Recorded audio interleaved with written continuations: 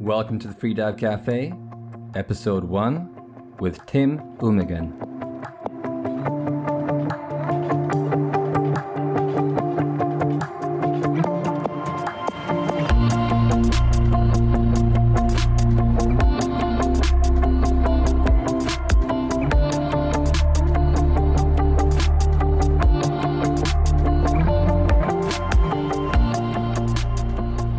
My name is Donnie.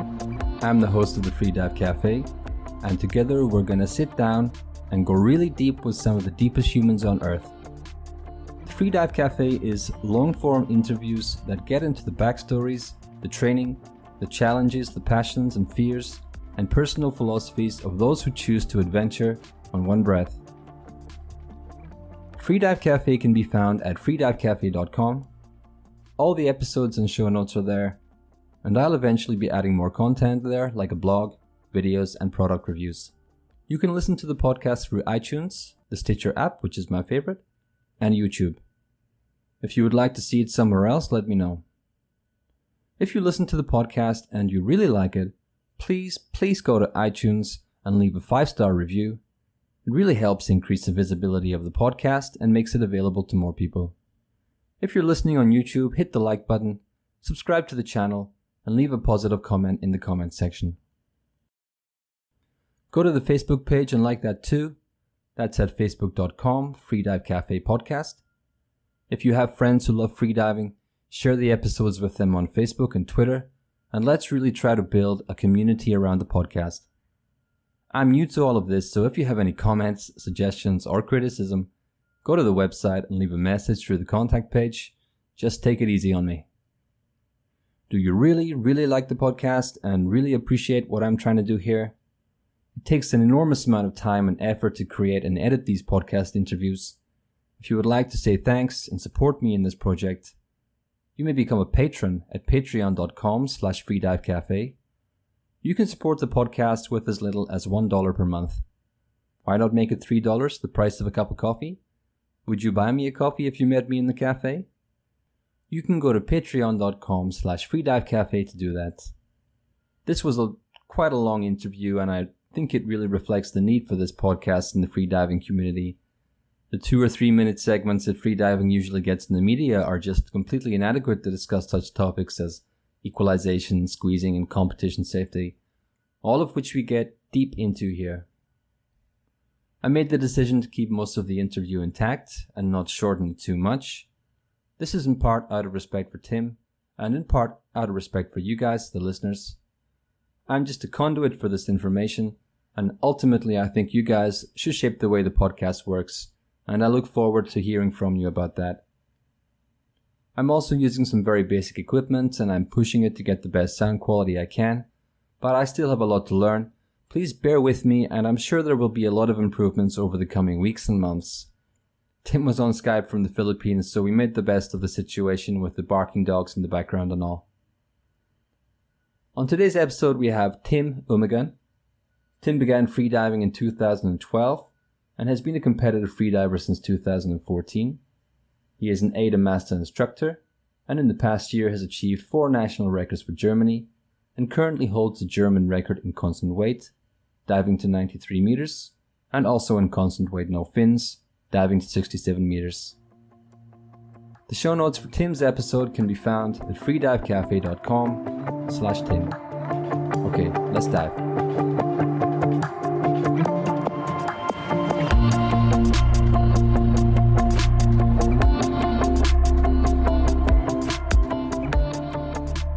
So Tim, thank you very much. Welcome to the show. Thank you.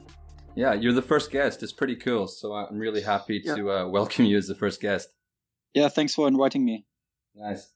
So how about we start with your first experience of freediving? How did you come to discover the world of freediving? Basically, the first time I got in touch with freediving, it's very classic. I saw the movie Le Grand Bleu, so the Big Blue. And that's the first time when I saw, okay, somebody is holding their breath and then they go down. And the second time when I really saw it live was when I did actually my open water in scuba diving in Koh Tao. And the funny thing is, our dive master said, "Yeah, that's freediving, so better not do it because you will damage your ears if you do it, you know." And it sounded like, okay, everybody's damaging their ears when they do it, so I was kind of okay, maybe not. But then there was 2 years later, in 2012, there was somebody at the university where I studied, and there's like a sports program, and yeah, he was making like courses. He was doing courses for freediving. Was an AIDA instructor, and then I said, okay, I will give it a go. And I went for my first freediving course, and it was really nice, and I liked it, and I wanted to do more. So when you were younger, did you have any kind of athletic background in swimming or anything like that would have helped you with freediving? Like I always like to hold my breath and to see how it works, you know. And then I got those funny contractions, and it was like kind of cool, you know. Or I can remember when I was quite young, I wanted to go down to the bottom of the deepest pool, where, you know, like where those towers are in you know, in those big swimming pools, and it was like 4 or 5 meters deep. I was happy to touch the bottom, and that's something I liked a lot. But there's nothing really particularly. So I was not a swimmer or something. I was always good in swimming. When in school swimming, I was always one of the best, but it was not like something I really did in a club or so. When you first did that course, do you remember, or I mean, even in the early days of your freediving for the first year or so, was there anything that you found particularly challenging? It was very difficult for you, but you somehow overcame that challenge in time? Yes, I always had problems with equalization. So I was one of those unlucky people who could not equalize at first. And for me, it was very hard to go down. And I was actually going feet first all the time. And then in the end, you know, there's some point of time you need to learn Frenzel. And I went to Dahab. And Wendy Timmermans, she was teaching me Frenzel. And that was very challenging because I really didn't know how to equalize. And as soon as I got it, it was like a kind of like a rebirth, you know, like I was really discovering freediving from a completely different angle. That was very good. I would say that was the most challenging for learning freediving. Other than that, of course, there are a lot of challenges, but they come with the training, you know. Yeah, I think the equalization issue for sure is the most common problem that beginner freedivers will have. And it's quite nice to hear you say that you had this problem too, because for me, it was also a big issue. It still is a big issue for me. So I hope that in time it will improve. I'm sure it will. Yeah, for sure. I always tell the people everything is possible to learn. You know, there's freediving can be learned in every term. You know, it's not like some people have more advantage than the other. I don't believe this. I think everybody can do it. Also on a competitive level. It's just about training, just about a lot of training, maybe. Yeah, I think a lot of it is also to do with the development of awareness. And in the beginning, we might not have a very highly developed awareness of the tools that we need for freediving, but that is something that only time really can allow us to develop. Yeah, definitely. You're teaching in Phang Lao now in the Philippines, is that correct? Yeah, mainly I'm training here, but also teaching. There's like sometimes I teach more, sometimes I train more. But I'm located in Phang Lao, that's correct. I saw a video clip of you online.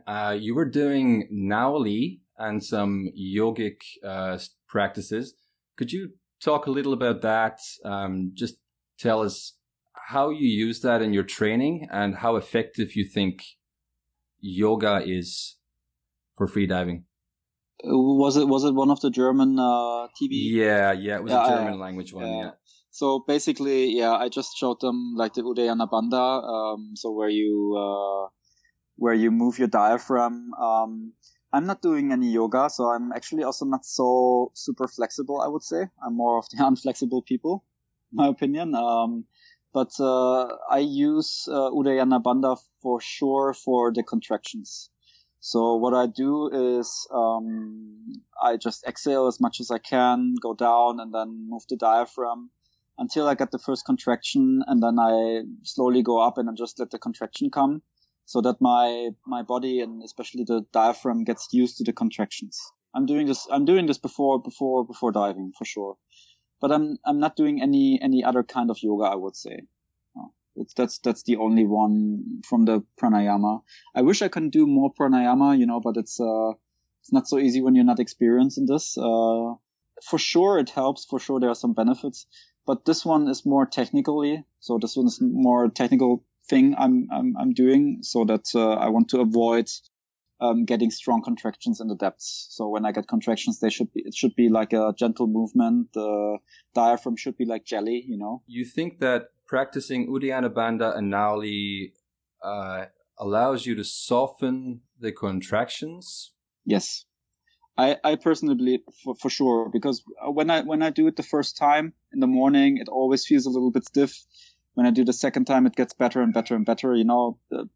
It's I'm pretty sure that the muscle, it gets more used to movements, and then when you get contractions, it's more gentle. I think even from my experience, it's funny you should say that, because the last couple of weeks I did Nauli every morning, and I also did a lot of regular CO2 tables, and I found that my contractions were becoming easier and easier and gentler.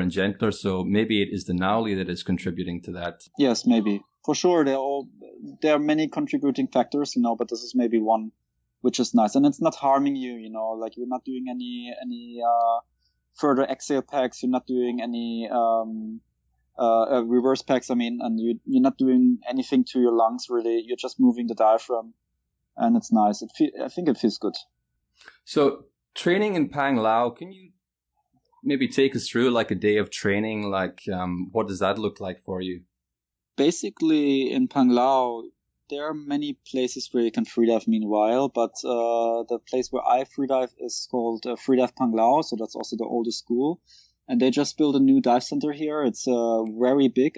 I think it's the biggest freediving school in the world. I don't know any bigger one, like with a huge pool, accommodation, and so on. And it's like half owned from Korean, half owned from a German guy called Stefan Randig, and the Korean guy called Dongga Kim. And there's where I train. We go out with a boat. That's maybe interesting to say, because we are in the Philippines, as in most cases, or like in most places in Asia, you have a lot of currents. And this place in the Philippines, Phang Lao, is quite nice. You don't have so much current like in other places. But still, if you have a little bit of current, we are drifting on the surface. So we're drifting with the boat, and even if you have a little bit of current, you will not feel it. So you can have a straight line, and you just go with the current. I would say like in maybe 10% of cases, it's bad conditions or not nice conditions. But other than that, we have really nice conditions to dive here. And basically, the training, it works quite simple. You have many different trainings you can do. At the moment, I'm doing a lot of deep diving or adaptation training. So I'm going back to the deep diving. I did a lot of CNF in the last weeks also, because I wanted to have the CNF national record. And so basically I'm doing a lot of deep dives then. Sometimes in between there are more like technical training, so I do repetitive dives and look on the technique. For example, one time I did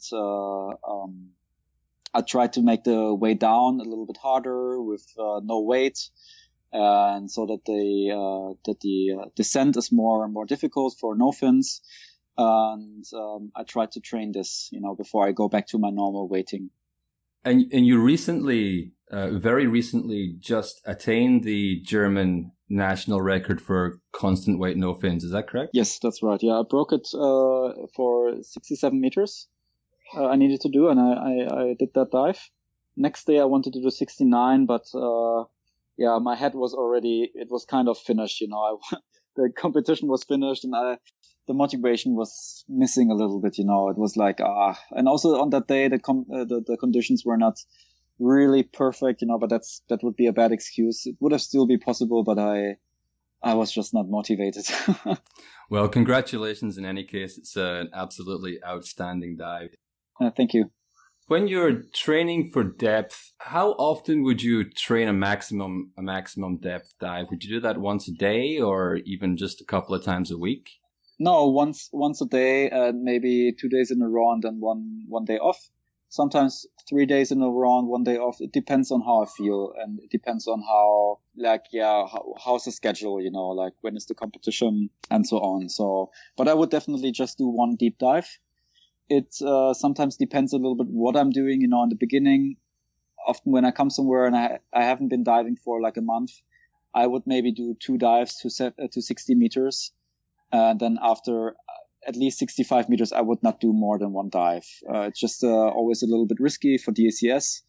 And I'm taking this topic, I would say, more or less serious. So I say, okay, after 65, there's no other than 1 dive, 1 deep dive. So is CNF your favorite discipline? No, I have a lot of favorite disciplines, actually. I like actually all disciplines. I even like I like the bifins, for example, more than the monofin.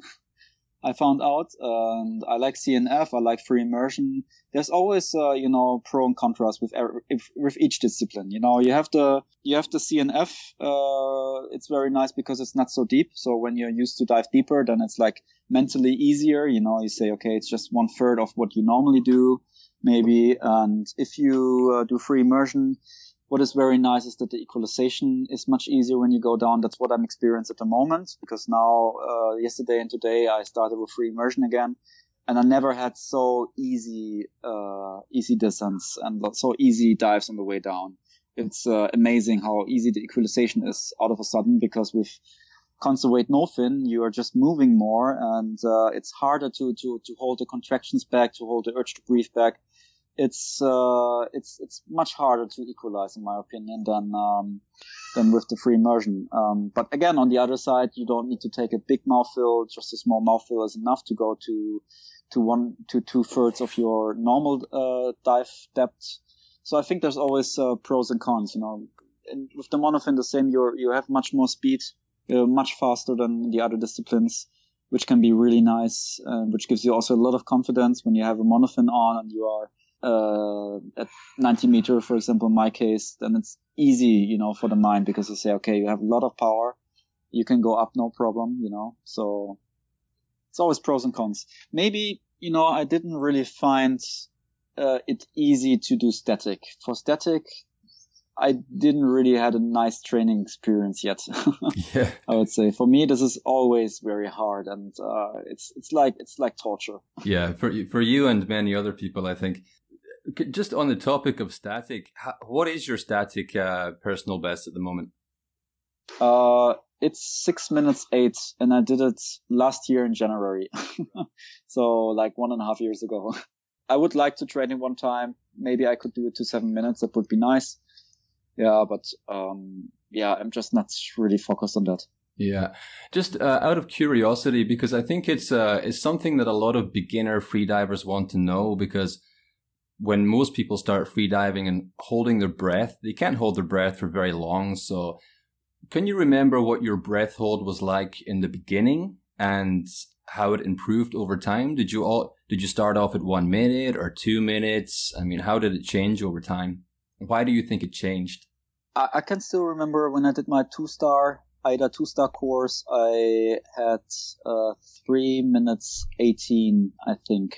Yeah, that was like my first serious breath hold attempt. Of course, you get much more relaxed. You get the techniques how to relax. There's so, often when I ask people like, when does the dive start? They say like, yeah, the dive starts when you do the duck dive.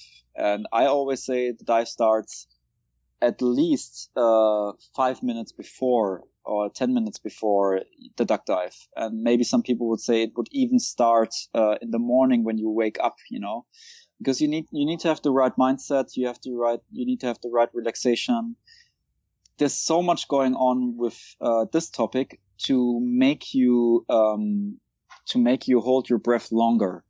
I'm absolutely convinced with this, because I saw people not doing any hyperventilation, not doing any packing or something, and they do 30-minute breath holds, and they say, yeah, they do it with hypnosis. So they are trying to relax so much that they're really feeling in a hypnosis, and and then they can hold their breath much longer. So I believe those things really matter, and that's what every time what I tell my students, because they say, "Oh, yeah, 2 minutes, that sounds a lot," and I say, I'm not surprised if you can do 3 minutes in the first attempt. You know, happens many times, and some people come, they do their first attempt and they make 4 minutes. You know, so I think it's always about relaxation. It's always in every stage of the static also, you know, when the contraction comes, maybe some people, like there's also a lot of discussion going on. There's some people can feel actually symptoms from the dive response. So the vasoconstriction, for example, that you have the tingling sensation in your fingers and the head gets very warm. I feel that every time when I hold my breath, maybe not in deep diving, but in static, absolutely. And I hate that feeling. And, you know, I talked to Vincent Mathieu, the French, really good French static guy, and he said he loves that feeling. He loves it when he feels the vasoconstriction. He loves it, and that gives him more confidence. You know, I hate it, and when I get it, I get more unrelaxed, you know. So if you can manage, for example, those things, you can hold your breath much longer. I'm absolutely convinced. Yeah, it's amazing listening to different people's experiences, how much of a personal experience breath holding is and how different it is for different people. Definitely, yeah. And I think, you know, absolutely relaxation is a major component of this. But I think there's also a side to it that we don't really know very much about yet concerning the science of what is happening at a deeper level, a cellular level, and how things like nutrition and chemical exchanges in the body are also affecting how long we can hold our breath. So hopefully we'll find out a lot more about that in the future. Yeah, exactly. Like there's still some things which I would really like to know. I was just talking today with another freediver about that. When it comes to dynamic, constant weight and constant weight no fins, what do you think the biggest differences are? Do you find them completely different disciplines? And was it very hard for you to dive no fins for the first time? What do you think about that? No fins. It was. Of course, they're very different. I was always doing a lot of constant weight until I found out that free immersion can also be really nice. And then at some point of time, I did no fins, and I checked out that 50 meters actually not so bad, not so difficult. And at some point of time I was at 60, and then was the time when I was thinking about maybe the national record. And yeah, it's of course it's very different. For me personally, I have some issues with the monofin. I found out that my technique is not so nice as I thought, and maybe that also caused some problems on my dives. So maybe for me personally at the moment, no fins is easier for me, you know? Coming back to training, outside of the water, do you do other kinds of training for freediving, such as weightlifting or, you know, things like CrossFit, high intensity interval training? What kind of CO2 training do you do? Do you do any other disciplines like that? Those trainings, they are usually, this would usually be something which I would do when before I go to a freediving place. So before I start my real depth training. Usually, especially like strength training is something I would say you should not really do when you are at the point when you're getting close to your PB, because you need all the power for your deeper dives. It's very different from person to person. So it's I personally don't really feel so weak on certain disciplines, so I just go for it. And when I feel like I need to gain a little bit of power, I would do some workout. What I'm doing at the moment, or like when I'm training the deep dive, and what I do a lot is training on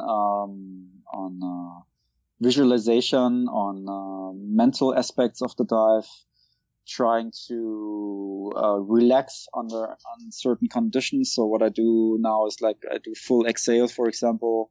You get the urge to breathe and the contractions much earlier and more intense, and I try to relax. I take a mouthful, and then I really try to relax my shoulders, my neck, and try to blow out more or less the air from the mouthful through my nose. I have a nose clip on, but I just attach it like a little bit loose so that they can go some air outside.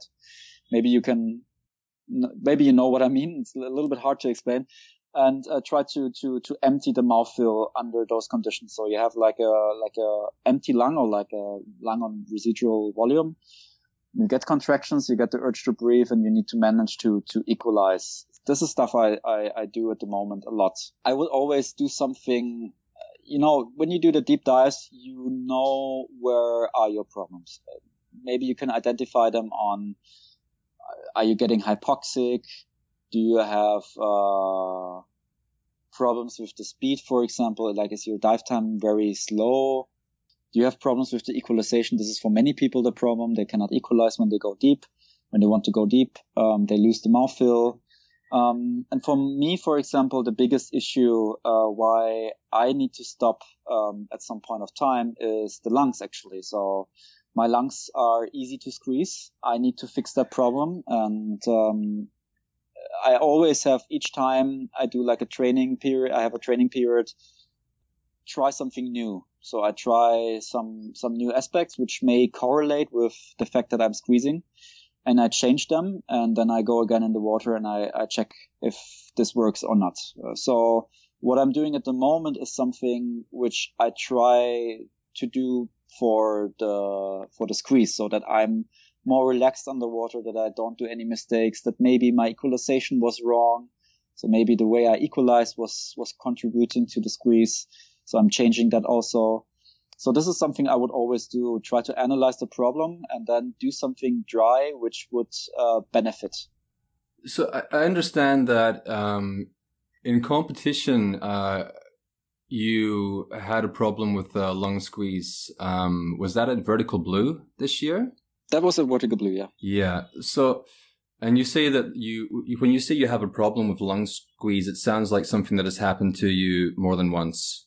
More than once, of course, but it's not like it's happened every time. I would stop freediving if it would be like this. So it's just I had 5 squeezes in my life since I think 2.5 or 3 years. I think a lot of people, especially people who have no experience of lung squeezes, beginner freedivers who have not quite got to that point where it might happen for them yet, they get very terrified even by the thought of something like that happening. What is it about your physiology? What do you think caused that for you? And what advice would you give to avoid that from happening? So first of all, I think you should not be afraid of it. You should respect it, and you should, when you have it, you should do the right steps. That's very important.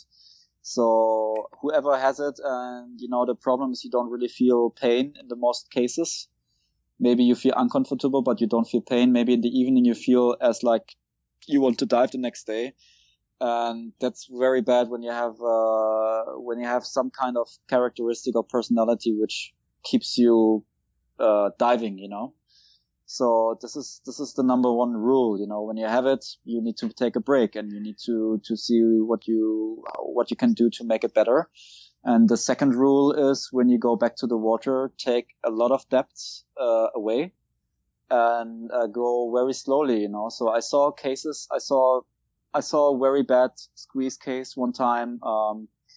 Somebody squeezed on 85 meters. Like a lung squeeze, not a nice one. It was a severe lung squeeze. He took 5 days off, and then he went back to the water and tried 90 meters. 85 was his PB, and he took 5 meters on top, 90 meters. He squeezed so badly that he blacked out at 20 meters. It was a very, very bad accident, actually. It was, we needed to do CPR to get him back, and it's you should never do something like this. So number one rule is take a break, and the second rule is go slowly back to your depths. Every time I squeeze, for me it means, okay, even if I have now the time, even if I have a month, it will probably take me a month to go back to my PB. I need to take at least a week off. Then I need to go back to the water. I need to feel very carefully what's happening to my body when I come up. You can feel the symptoms. And then you need to decide, do you go deeper or not, and then go slowly. maybe 2 meters every time, and then it's okay. You know, I think as long as you do it this way, squeeze will not be a dangerous thing in freediving. If you do it this way, you know, you can buy an oximeter. You can measure the oxygen saturation every time. Go somewhere where you have oxygen, where you have access to 100% oxygen. That's very important. So in case you are squeezing, you need 100% oxygen. If you take care of those things, it's still quite safe. It's no problem. You know, I always think like, okay, squeeze is more like an annoying thing, because if you take the rule seriously, it means you cannot train. Yeah. But I never consider as something like, oh, the next time I go into water, I will maybe die or something. You know, never. I would never think like this. Right. So it's not something that has put you off free diving for the rest of your life. No, not as long as I'm not squeezing every time, I wouldn't. No, I would always try to figure out what causes the problem. So, you know, there are so many contributing factors, and I already thought about because I have like a academic background. I did some I studied financial economics, and I did it in a theoretical way. So I went to a theoretical university and we did research, and what you're using is like a lot of quantitative methods to find out some, you know, to do empirical work, you know, but good empirical work.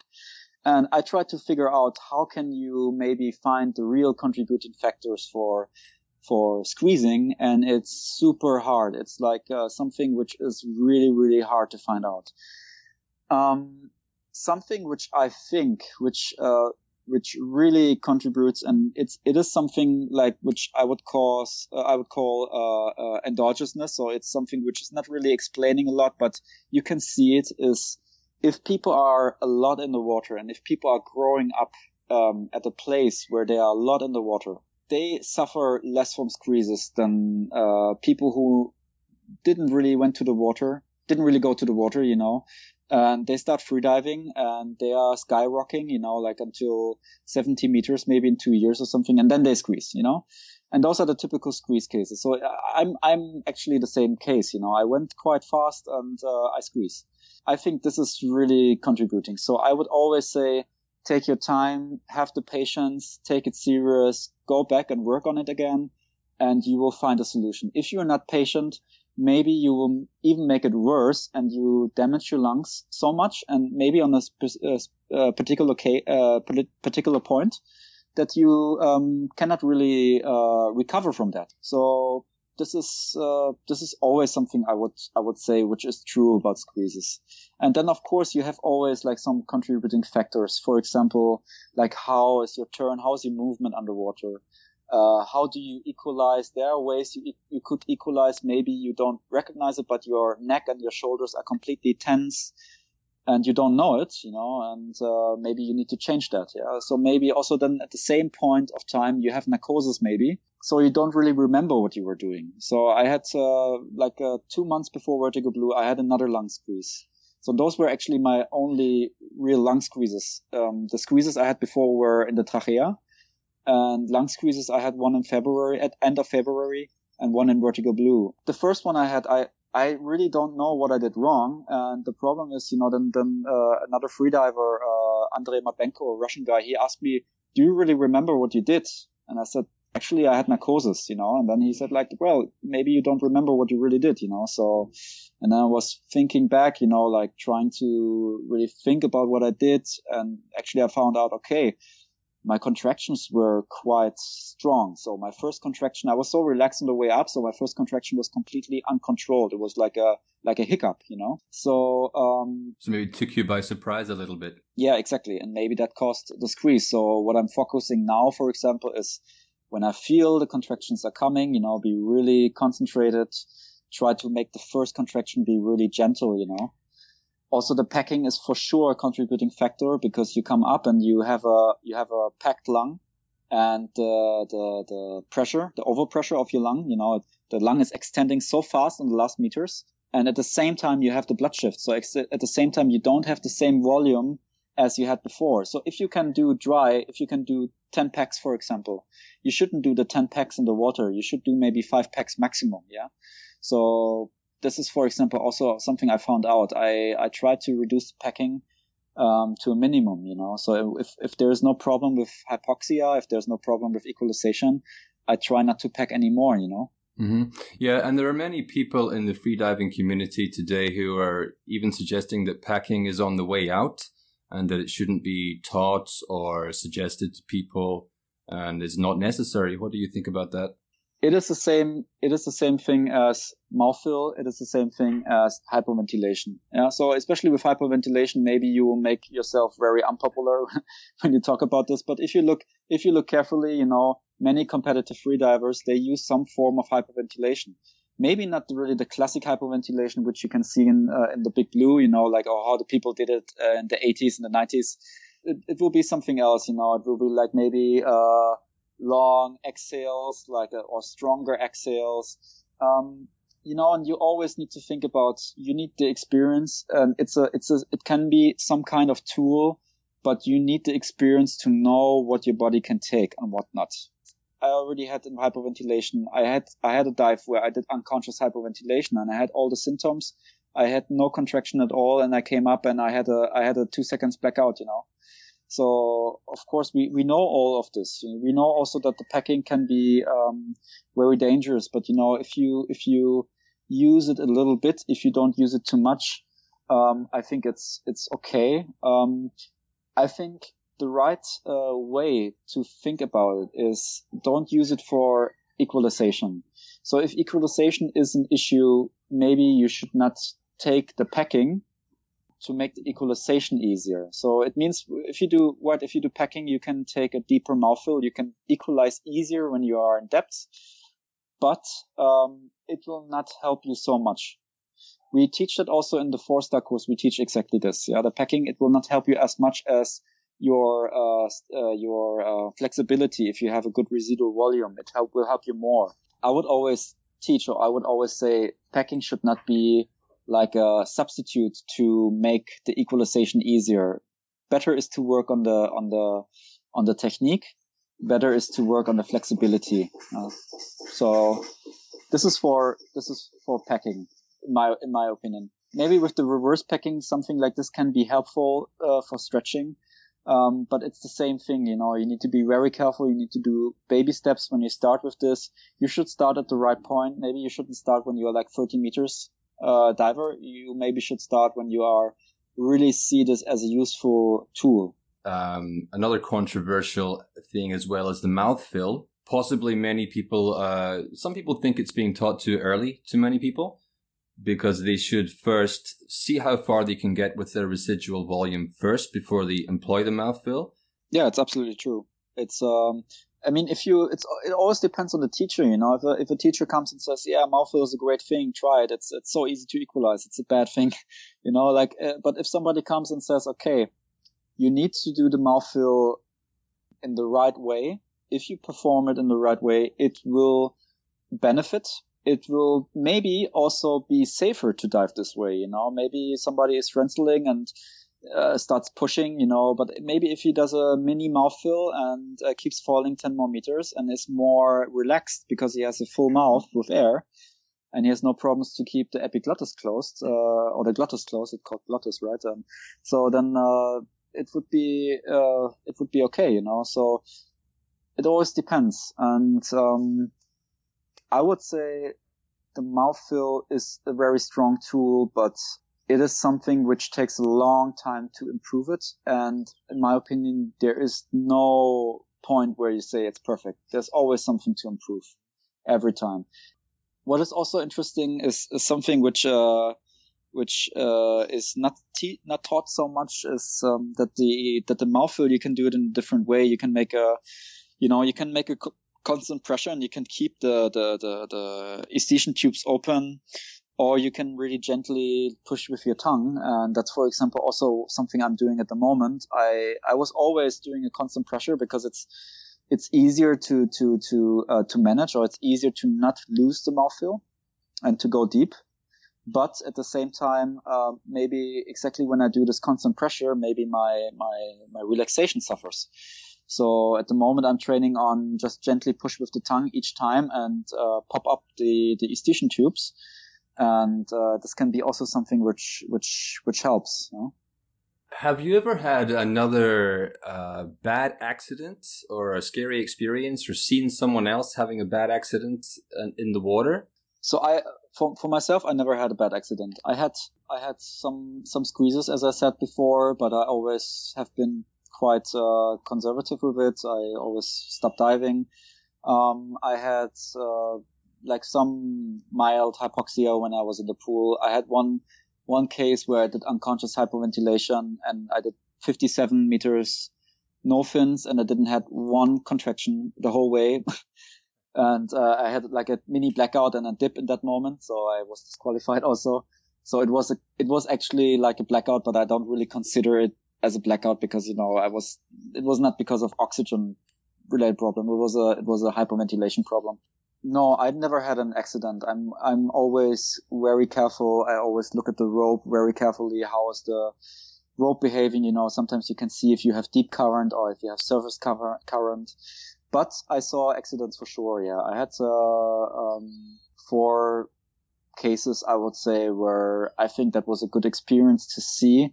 And there was one very severe case last year at the competition in January, where a diver went down CNF, constant weight no fin, and she was not practicing no fin a lot, so she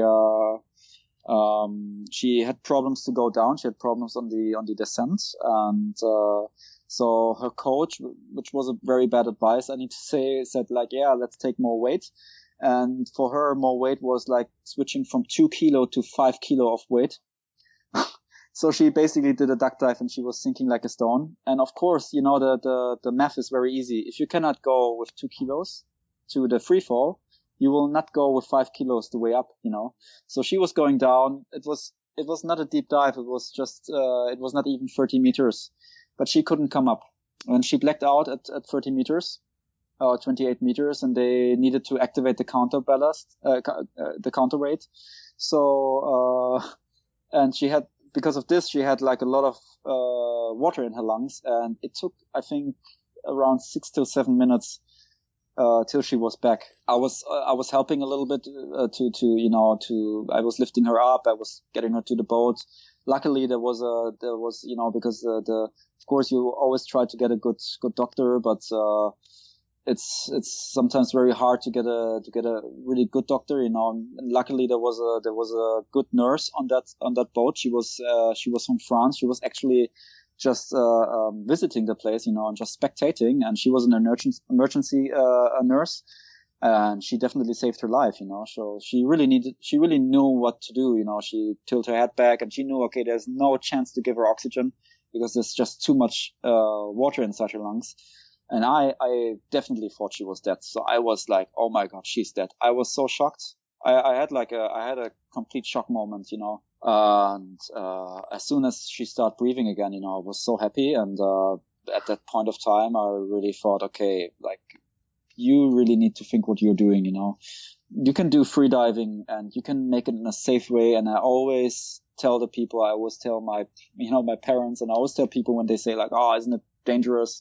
And I always tell the media, especially, like freediving is dangerous when you don't take care of the safety. But if there are safety standards and if you take them serious, freediving is a very safe sport, actually. Like if you just do what you do, and if you're conservative, so if you see today very bad conditions, maybe don't do your PB, maybe do a little bit shallower dive. It's still good training. If you always go this way, I don't think that freediving is a dangerous sport, Yeah. It's terrible that these things happen sometimes, but we need them to happen too so that we can learn from them. To suggest that freediving is an incredibly dangerous sport, I mean, it's compared to other so-called extreme sports, it's really not that dangerous. Yeah, even to very established sports, like look at snowboarding. Snowboarding is much more dangerous because you have the thing with the speed, you have like a lot of speed. You have maybe somebody who's not really controlled and like some beginner. It's the same thing, like you shouldn't do that, but you also have some safety standards. You shouldn't go to I forgot how to say it in English. To a black road or to a black path, like the ones where you shouldn't go. because of those particular slopes that are not controlled. Exactly, yeah, where nobody can say they're safe. So if you do this is the same thing like if you freedive by your own, if you freedive alone, like it's always the thing, if you freedive alone and you 99% of the accidents which happen and people die, it's because they're diving alone, right? So I think or without a lanyard, I think the thing is very easy as long as you don't do this, not diving alone and diving with a lanyard. It's not difficult, it's not changing anything on your dive really. Mm-hmm. And as long as you're respecting this and as long as you take those safety standards seriously, then it's no problem at all, like you take so much risk out of the freediving. If you dive alone and you have a blackout, in 99.9% of cases you will die. But if you dive with a buddy, even if it's not really an experienced one, and you come up and you have a blackout, you will survive in 99.99% of the cases, So I think that math is very easy, and as long as you take it serious, it's not an extreme sport, in my opinion. In my opinion, the definition of an extreme sport means that you go into an environment which is not controlled. Even if you like to control it, you cannot control it. So the only thing in freediving which is not controllable is that it's an outdoor sport and you are in the water, and maybe there is something which can come, like a risk which you could not see before. For example, like a ghost line. This is like the most terrible thing I can think of. A ghost line, you go down and at 80 meters you get stuck with the lanyard, But still, it's like it's a risk, but you should always be aware of it. So for example, always think, I have a protocol for this. I know I take 5 seconds, try to get entangled somehow, and after 5 seconds, I take off the lanyard. I need to do this protocol because I know if I have narcosis, maybe I don't know what I'm doing. So I'm practicing actually something like this, so that even when I have narcosis, I will be a little bit more controlled about what I need to do. So, those things, I would say, maybe those are a little bit extreme, but if you are in a controlled environment, then it's not an extreme sport, in my opinion. Right. And I think that in freediving, in a sense, the environment is actually very controlled, because, especially in competition, because you always have several people who are looking at you from the surface, several people who are diving with you on the ascent, and you have a very small environment that you're actually working inside of, which is defined by the rope, by the line. So it's actually quite a controlled environment. Absolutely true. Exactly. And that's why my personal opinion and my view on this is that when I go from training to a competition, I feel more relaxed because I know there are many more people watching at me. And I always see it this way, I pay a lot of money. I go there and I pay this money for 10 minutes of full control, So I know in those 10 minutes, I'm going into the competition zone and I'm the one who everybody has the attention on, So I'm having all the attention, of all the people. So I'm saying, okay, I pay this money for this. So let's do my best, and this really relaxes me. This is my mindset when I go into the competition zone. Maybe it sounds a little bit strange, but I always say okay. That's always why I when I feel good and when the training was okay, I always announce PB in the competition, because I say okay, here I will feel more relaxed than in any other training for sure. Maybe a little bit nervous, but there are techniques to overcome this, So competition is actually, in a sense, the most safe environment that you can be in when you're trying for a personal best or diving really deeply. It should be.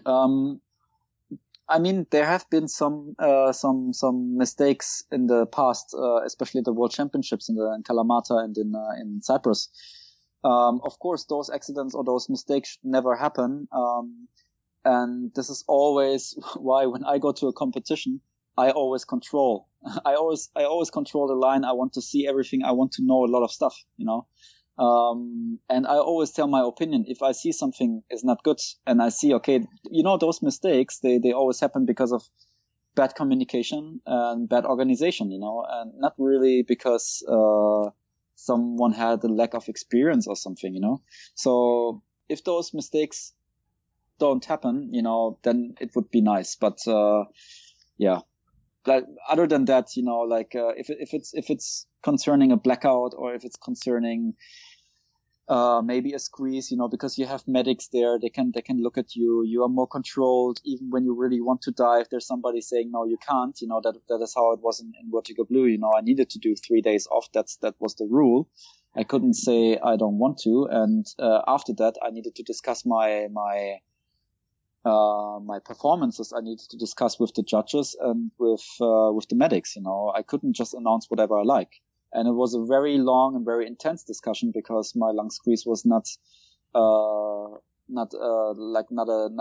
small one, I would say. So and that's very good. You have controlling parts in the competition, which you don't have in the training. In training, you can do whatever you like, and maybe you have a buddy who's telling you, oh, that's not a good idea, if you have a good buddy. Yeah. So you've said before that you're especially passionate about competition freediving. What is it about competition that you like so much? Oh, it's challenging, for sure. It's interesting that the question is interesting, because you can also do those steps in the training. Sometimes, of course, the record system, how it works, it gives incentives, and it's nice to have a ranking, and it's nice to see this, and this is like some kind of an achievement. You do a dive in a competition, and then you see, okay, you're getting close to maybe the top 30 in the world, and that's something which makes you proud, So maybe this is the thing. What personally, like this is the thing when it comes to my own performance, or when I say, okay, why do I go to competition for the dives? But, the really nice thing about competitions is also, especially when you go to bigger ones like the World Championships or like Vertigo Blue, especially in Vertigo Blue, it was the case, is you take so many more experiences with you. You talk to so many other people, to so many other deep divers. You get to know them. There's so many kind people in the freediving world. There's so many interesting other ways to dive, Like, just compare, Alexei Molchanov and William Trubich. Both are world-class freedivers, but they have different approaches to freediving, and they are diving in a different way. And it's really interesting to see this, and it's really interesting to listen to them when they tell you something, or to see how they dive actually. And this is something which you should always take with you on competitions. You go there, you think you have a lot of experience, but actually your experience level is still not full at all. There's so many things you can learn, and that's always something you should take with you when the competition is finished. Yeah. And from the perspective of an instructor, what do you think are the biggest mistakes that beginning freedivers make? The biggest mistake is like, that always depends on the instructor what is the most annoying thing. But for me personally, the most annoying thing is when the beginners go down and they look up. Yeah, they tilt back their head. They want to see where they are diving, and they want to look at the tennis ball. And I think, like in my case, like 50% of the students, it's very hard to teach them to not look up, just look at the rope, be relaxed, especially when they have issues with the equalization. It's so much harder to equalize when they tilt back their head instead of keeping it straight and just look at the rope, And I would say they do it because they're not relaxed. They are kind of, how do you say, distracted by other things. Maybe there's a boat running by and it's loud underwater. Or what is, for example, in the lake, what you can see many times is you have a thermocline. I was teaching also in the lake, and you have a thermocline at around 12 meter, for example, and the diver is going down, and at 12 meter, he turns or she turns again. And it's always, then they come up and they say like, oh, I couldn't equalize anymore. And I say, yeah, actually, I think the thermocline scared you. Really? There was a thermocline? Yeah, didn't you feel it was getting colder? And, oh, yes. And then okay, the student was definitely distracted, like there was no relaxation. So there was no attention to what is going on, around you, or what are the important things which are going on around you. So I don't know, when I hit the thermocline, I always think, okay, that's cooler water. It will be nice when I come back up. I know where I am, So that's what I'm thinking when I touch the thermocline. I don't really think about it anymore. Oh, cold water, I need to turn, So I think this is often I would say the biggest mistake from beginners, like problems with the relaxation and problems with paying attention on the right things. I think the problem is that there's just so many factors for a beginning freediver that are very unusual. Yes, hanging exactly. upside down. Even if you're in 300 meters of water, as you go down, you kind of have the sense that maybe you're going to hit your head on something, and the environment is completely alien, right? Yeah, I mean that the best what you can do as an instructor is always to go very slowly and try to do the easiest things first. So first start with free immersion, like just pulling you down, and just don't talk too much about your body position or something. I just want to see somebody going down and equalize, just that put the weight or the line on 8 meters, So for most people, when they see 8 meters, they think like, oh, that's not so deep, So then it gives the students more confidence.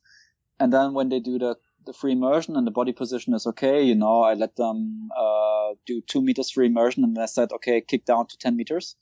But the first 2 meters you do free immersion, so there's no duck dive first, and then I introduce the duck dive. So then you have everything, right? Then you have the duck dive, you have the fin kicking, and you have the equalization. And this is mostly difficult because so many things at the same time you need to do, as you said. And but I think the best you can do as an instructor is just go step by step.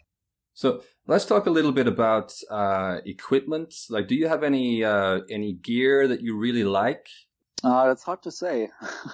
It's funny. I think the nose clip is an interesting equipment because everybody's talking about nose clips, and it's kind of the equipment which is like, everybody is talking about it, and you really need to have the right nose clip somehow.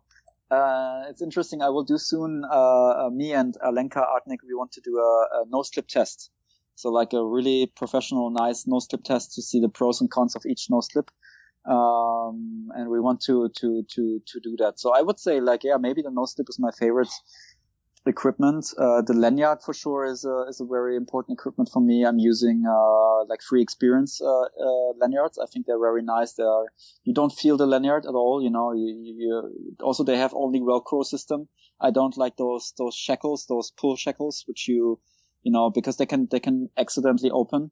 So I like the systems where you pull the Velcro. And he has Kimo Latinen. He introduced a very nice lanyard with a belt lanyard with Velcro system. So you don't need this shackle. So that's very nice. And I did test on the counterweight. And it's super nice when you sit there and the counterweight gets executed, and I'm having like an embryo position. Like you're sitting in a very comfortable chair. That's the best position you can have when the counterweight is executed. And I always thought, like, if you have a belt lanyard, you would get tilted back, but if you have a strap between your legs, it's absolutely fine. It's really nice, So I would say the lanyard and the nose clip. Of course, the fins, they play a very important role. Fins are completely different, especially monofins are completely different. I switched my monofins now. I went from stiff fins. Before I was using always glide fin. Glide fin, I think, is definitely for freediving. I cannot imagine that glide fin is a good fin. Maybe for dynamic. But it's such a hard fin, you need to kick quite a lot, but it has a lot of power. And I'm going much more to much softer blades now and to much softer fins. So I was using a power fin for quite a long time now, but it was also quite stiff in the end. It's more like a fin swimmer fin maybe. And now I was just buying the fin from Alexei Molchanov, actually his fin, which he was using in Bahamas. So I'm trying to get used to that fin. And it's very soft, it's like for deep diving, you go down and you feel like you are doing static, if you have a nice technique, which I don't have. So I need to improve my technique for sure, because if you have a different monofin, your technique will be different after some point of time. And then, of course, the very important equipment is the wetsuit. So there's a huge difference which kind of wetsuit you have, especially when you do no fins. You cannot just take the same suit you're doing, like, for example, if you have a 3mm on all the time, Yamamoto, and you're diving no fins all of a sudden, it's like suicide, You're going down, and it's so hard to go to the neutral point. And then probably will take also more weight, and then at the same time you're sinking like a stone, and then you cannot come back up so easily. So because of the compression, like in the beginning it's very fluffy, so you have a lot of buoyancy, and when you go down, it compresses a lot, the neoprene, and then you sink like a stone. If you do constant weight or if you do free immersion, this doesn't really matter so much, because you can pull the rope, you have a lot of power with the monofin. But in constant weight no fin, every single stroke counts. Yeah? So this is, for example, something very important I noticed this time when I did the constant weight no fin, how much detail is in the correct weight concerning to your suit you're wearing. So of course I'm wearing a very thin suit, like a 1.5 mil. Some people, they even use like a triathlon suit and have a swimming cap on. This is the best way you can do the no fins. And then on the way up, I was always using 1.3 kilo for no fins, and I noticed that like I was doing some training before, like without any weight at all. I was doing like 55 meter without any weight to make the way down much harder, to make it more harder for myself, but on a shallower depth, on a shallower dive. So what I did then, I took my normal 1.3 kilo, and I noticed that on the way up, of course, it's much harder, it's much more work. But I also noticed that when I do the leg kick, that I'm not gliding at all. So I need the leg kick and the arm stroke to start gliding. And then I said, okay, let's take a little bit weight off. And I took 900 gram, and it was much easier, that those 400 gram played such a huge role. It was a big difference, like you do the leg kick. And I could feel the glide on the leg kick, like I'm doing in the dynamic no fin. You do the leg kick, you go forward, wait a little bit, and then you do the arm stroke, and that's perfect. So that's how it should be. I noticed, okay, I needed to do a difference with the equipment, and it was a difference in my diving for sure. And I would say that's quite important. And now I was always diving with Elios wetsuits. I think I have 6 or 7 Elios.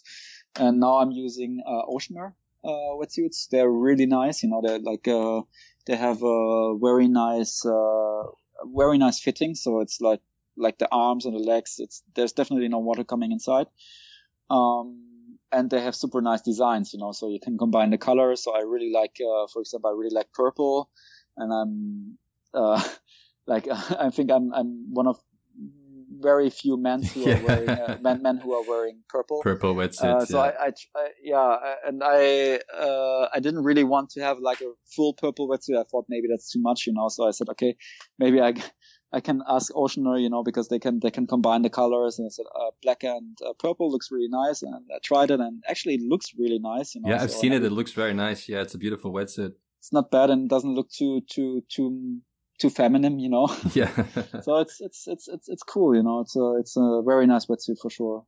And do you have any experience with when you dive with the nose clip? You dive without goggles, or do you have any experience with fluid goggles? No, I hate fluid goggles. I don't like them at all. They're distracting me completely. When I take them on the surface, it always reminds me of when I was young and I was going to school, and they gave us those goggles, or those glasses, which makes you look like you're drunk, because they say, okay, when you have this glass on, then you know how it is when you drink alcohol. So never drink too much, before you turn 16 or 18 or whatever, to prevent. That's always the feeling what I have when I have fluid goggles. Like I feel like I'm drunk. I don't like that feeling at all, and I really don't see a point in it. I don't really think I need it. Maybe in Vertical Blue it would have been not so bad to have it, because if when I went to Vertical Blue, I thought the darkness will not be a problem for me, because I was learning freediving in a lake. And in the lake, it gets super dark, you know, at 40 meters, it's like completely dark. And I thought I wouldn't have any problem at all. But I had actually, because I noticed, in the blue hole, I'm diving without a mask. So in the lake, I was diving with a mask and I could at least see a little bit of the rope, you know, you have an orientation somehow. And, when you are going to the blue hole and you are going so deep that it's like pitch black, you don't see anything at all. You won't see the rope. You don't have any orientation. So that was my problem on my dive where I squeezed. You could see it on the bottom cam. I got tangled with my lanyard on the torch. I had a torch on my head. And I got, with the torch, I had a orientation, you know, you could see a little bit, but it needed to be the right angle. So the torch need to point to the right angle. And, I was tangled with the lanyard on my torch. So it was not a big deal. But I just needed to turn around my arm, you know, so I needed to do like a loop around. And I was, like the torch was going away, or the angle was different. And I lost orientation completely. You could see on the bottom cam, I was nearly going dynamic, you know. I was pulling the rope, and I noticed in the dive I was pulling the rope, so I kind of find the orientation. And when I was back to 75, 70 meters, like I could start seeing the rope, and then everything was fine. But the first 15 meters was completely uncontrolled. You know, I couldn't see anything. And maybe if you have goggles, maybe it's not bad, you know, but like where I'm diving here in Panglao, it's like, at 100 meters, it looks exactly the same like it looks at 5 meters. It's, there's no difference in the like it's the same brightness, you know, so for me, it's absolutely no problem to dive without goggles. It irritates me more. And also, of course, you have one more additional equipment you have to take off for the protocol. So there's always the thing with the goggles. So yeah, I hear Panglao is an absolutely beautiful place to dive. I have a few friends who have been diving there and training there.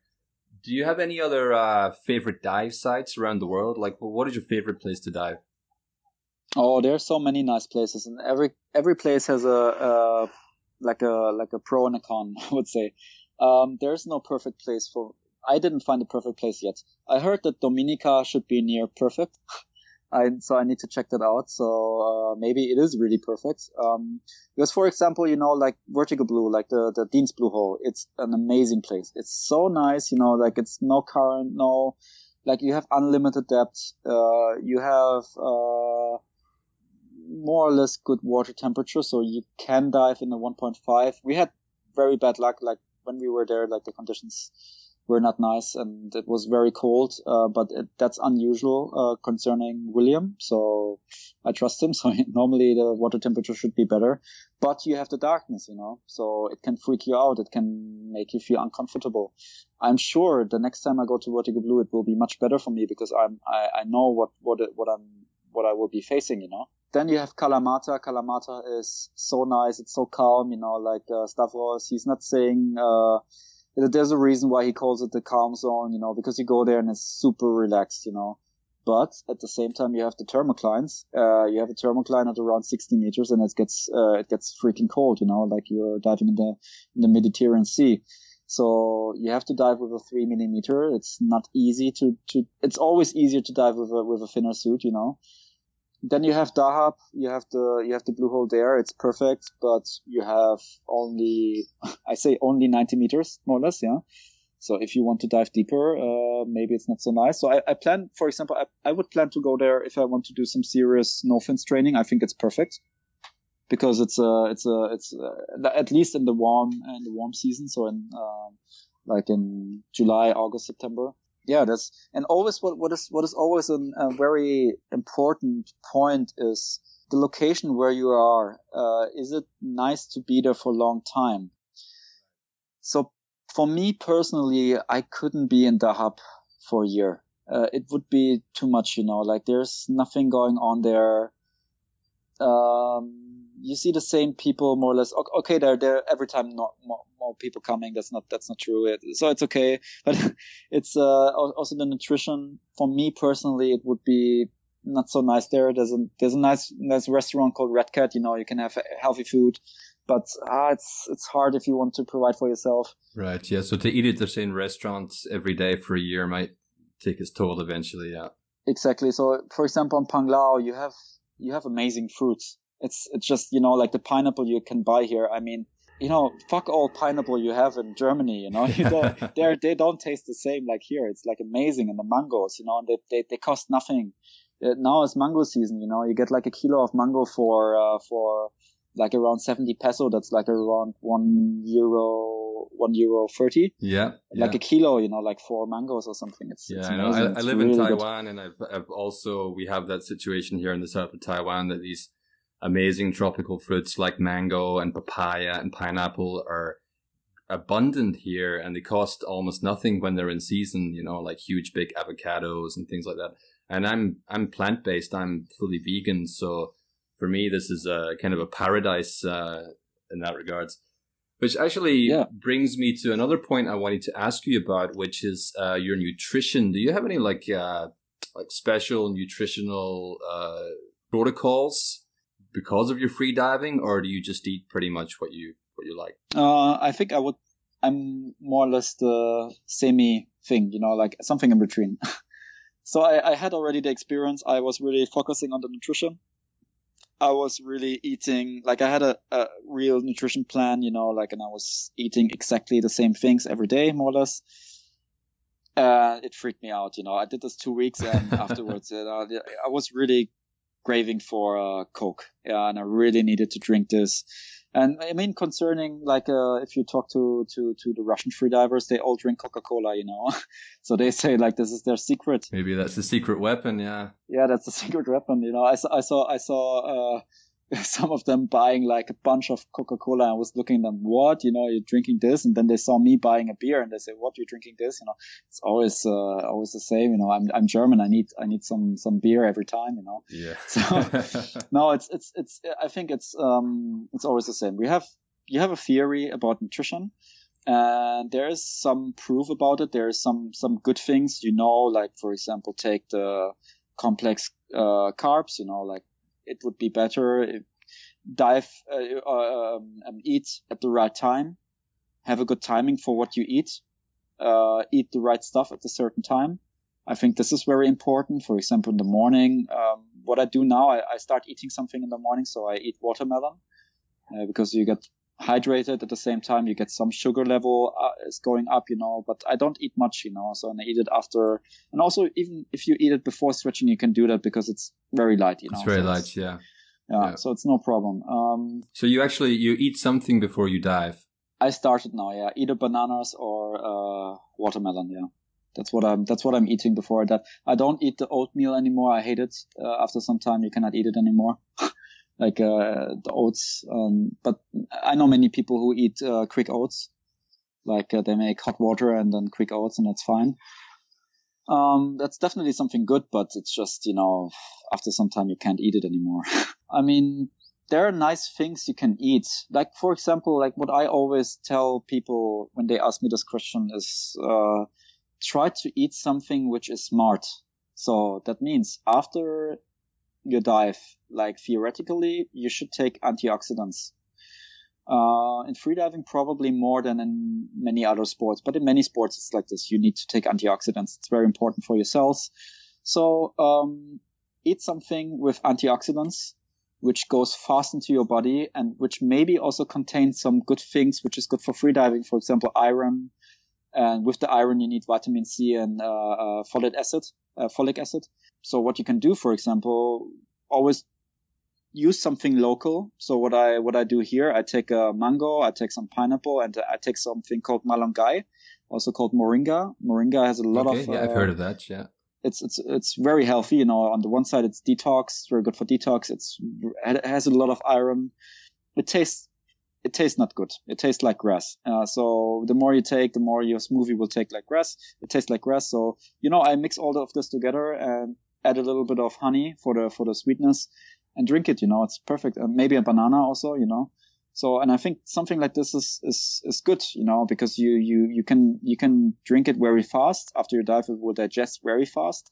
And then maybe half an hour later, you can eat something properly, it's like something with protein.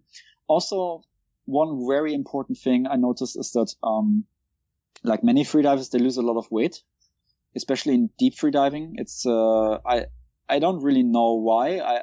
My personal theory is because you're not really moving so much, you know, you have maybe one deep dive. And, I thought maybe it has something to do with the breakfast because you're not really eating a proper breakfast. But I also think it has something to do with your body itself. When you're deep diving, there's so much going on. It takes so much energy. And, I lost weight. I went from, when I started serious freediving, in December 2015, from December 2015 to, I think it was May 2016 or June 2016. So it was around 6 months. I lost 12 kilo. Wow, so that's I a lost lot. 12 kilo, you know. So I went from 72 kilo to 60 kilo. Wow. And, I noticed that I also lost strength, and that was not good. So what I'm really trying to do all the time, and it's quite hard actually, to try to eat more and to try to eat a lot. And I start taking some supplements, you know. I take, protein shakes, amino acids, then there's also with the antioxidants, the same thing, you know, there are superfoods. I think they're maybe a little bit too overestimated, but you can have some good stuff, you know, just add them, you know, like acai powder, for example. Cacao can be very nice.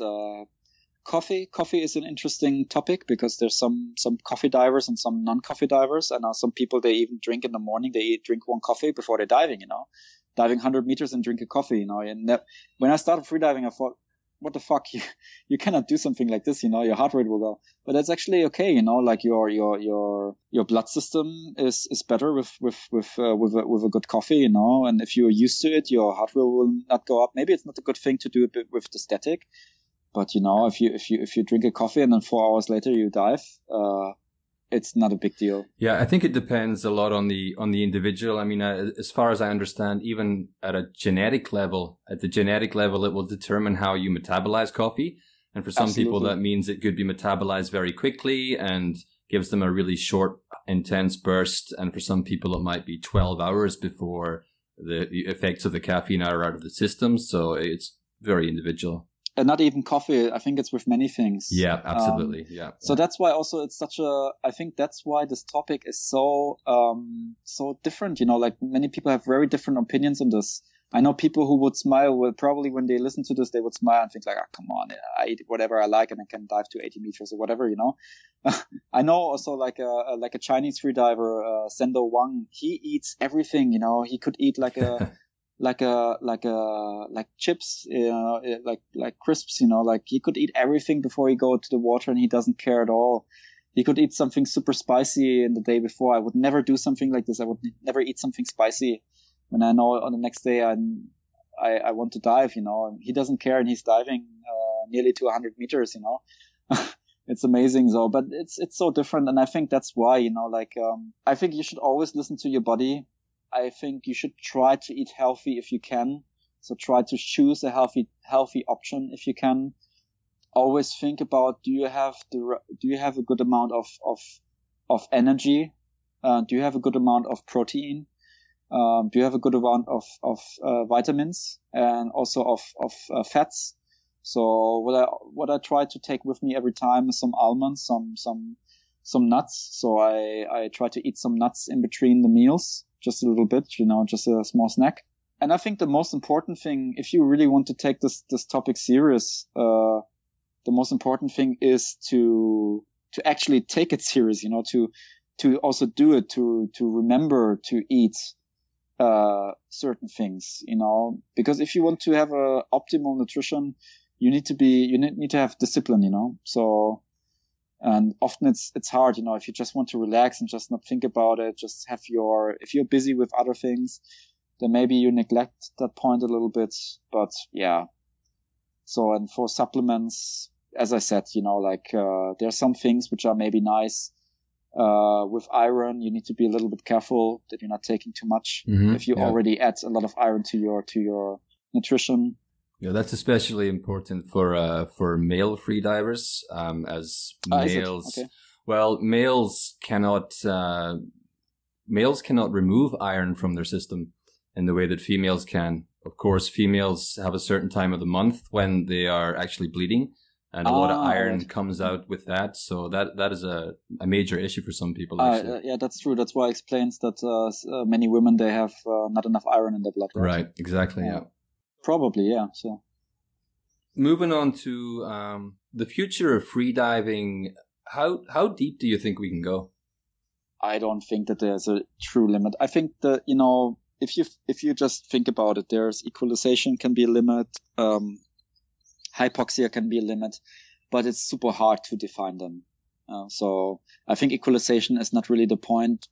People can equalize to very, very deep levels. You know, that will never be the problem. It's also a technical thing. You know, you can always improve technical things.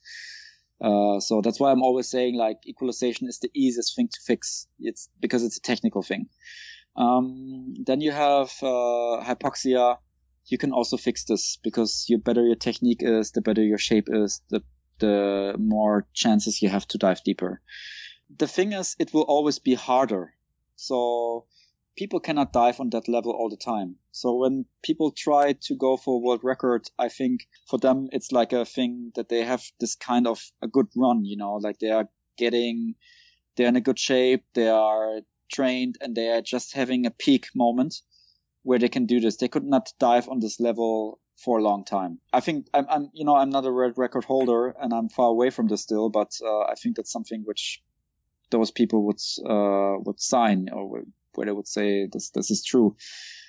I personally believe that a limit, like a real limit, will be actually DCS. And it sounds strange first, but maybe I can explain.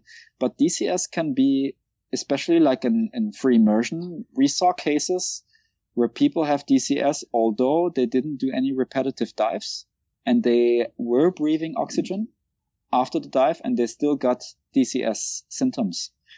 And maybe this will be a limitation. So just imagine, you know, like take a certain amount of years. Doesn't matter. It can happen in 10 years, probably not, but maybe take 200 years, you know.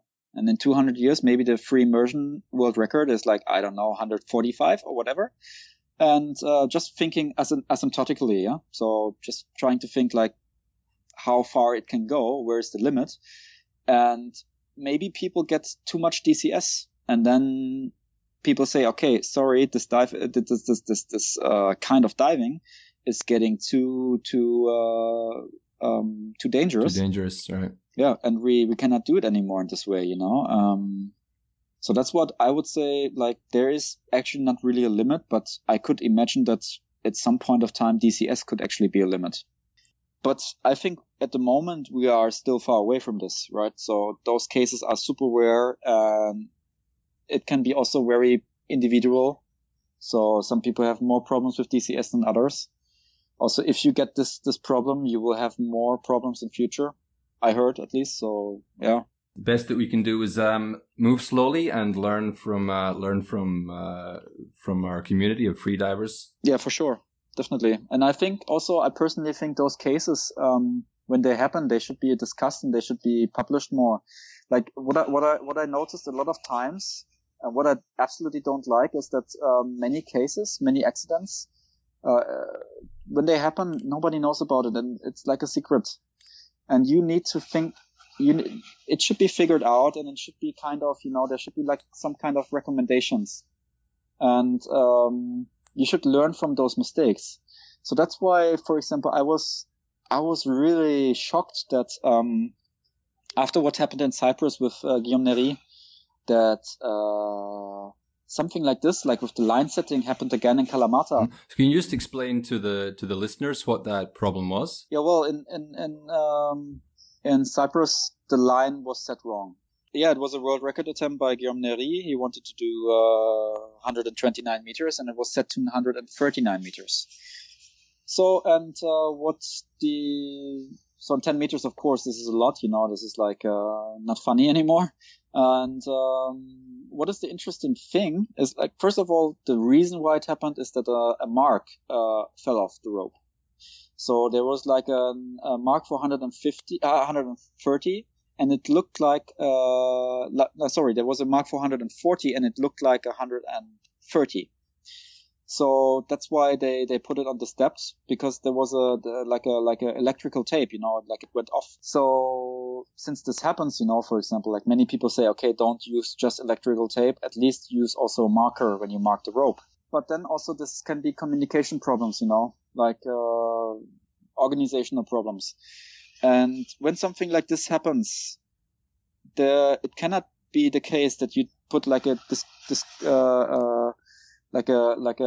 committee which decides how will we punish the judges. There should be also a committee who is deciding or who makes the best out of this mistake and says, okay, how can we avoid this mistake? What system do we need that this mistake will never happen again? And AIDA definitely failed in this point, definitely, because it happened again in Kalamata. It shouldn't happen. I think, like I was involved in organization of competitions as well. And, I can see it is something which still can happen when you are, busy, when there's a lot of things going on, when the conditions are bad, when you have stuff which is not working properly, and when maybe one guy has a lot of things to do at the same time. And in my opinion, that's what happened in Kalamata, like the organizer, he had too many things to do at the same time, and they set the rope to the wrong depth, but they set it twice to the wrong depth. So first they set it to before me. So there were two divers. Actually, it happened to me, and it happened to another French diver called Guillaume Presser, and he was diving before me. So he wanted to dive to 101 meter. But the line was set to 81 meter, because the starter, so there's in competition, sometimes they take a starter, so to check if everything is okay, and the starter was going to 81 meters, and they just forgot to set the line to 101. So Guillaume was doing the dive, so again, not Guillaume Neri, it was another Guillaume, French Guillaume, and he was doing the dive, to an 81 meter coming up. He was super happy, because he probably thought this was the easiest 101 meters ever. Yeah. So, and I was going to that line, and they changed the line. They put it more up. I was announcing 85 meters, and probably, I don't know, till today I don't know exactly, but probably they put it to 65 meters. So I was diving down, and during my dive I feel that the line is moving. So it was around 40 to 50 meters. I felt something is wrong with the line. And my first thought was, okay, I'm not falling down. And I checked my weight. I put one hand to the weight. I saw, okay, my weight is on. Why I'm not falling down? Because the rope was going faster than me, right? So the moment you think you're not free falling. So I was actually moving. I was moving my monofin, and I was kicking in 40, 50 meter steps. And then I still felt the line was moving, because I have all, in constant weight, I don't do it anymore, but I used to have, like my hand, on the line. I let it glide through my hand. So I felt it moving, and it was confusing me so much. I lost the mouthfeel, and I needed to turn. I was turning at, I think 57 meters, and I came up, and, I received a yellow card, and nobody told me anything. There were two AIDA judges. There was the organizer. There were judge helpers. Okay, they are new. They are very inexperienced. But nobody told me anything. And I was going off the line, and I thought, okay, I fucked it. I did a mistake, and I was super angry and super sad, because it was Team World Championship, and I thought, oh shit, I needed to get those points for my team. And luckily, I had a coach. And my coach came to me, and usually I don't have a coach. Normally I dive without a coach. And my coach told me, like, do you want to protest? Like, it was a minute or 2 minutes later, She said, do you want to protest? And I said, like, why should I protest? I'm not sure, but they set the line during a dive. Can you protest when you do this? I said, of course. I went to the judge, and I said, I want to protest. And it was like I don't know, 20 seconds later, they said, okay, it's fine. You can do a redive, and you can dive again in 1 hour. Which is not so nice, but still I had a chance. But for Guillaume, for the diver before me, they didn't tell him at all, They they told him like at the evening, they told him like, actually we did a mistake and so on, you know. He noticed it during, you know, because of course he has a computer, so he noticed it sometime later. But he didn't have the chance to prove it again, you know. He didn't have the chance to do the redive. So he was, they gave him, of course, they gave him 101 points, for the 101 meters, although he achieved 81, but it's not a nice feeling to get this, you know, of course.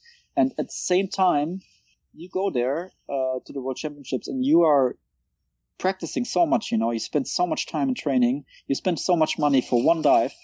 And he was particularly, I knew about the story later because, another French diver told me, he was training for exactly this dive, the whole year. And then, you know, it gets fucked up because the judges are setting it wrong. And I'm not really, you know, the organizer came, immediately he came to me and he said, Tim, I'm super sorry. It was my mistake. I was too busy. I was doing a mistake, you know, and I said, okay, you know, it's fine. The judges, they didn't apologize at all.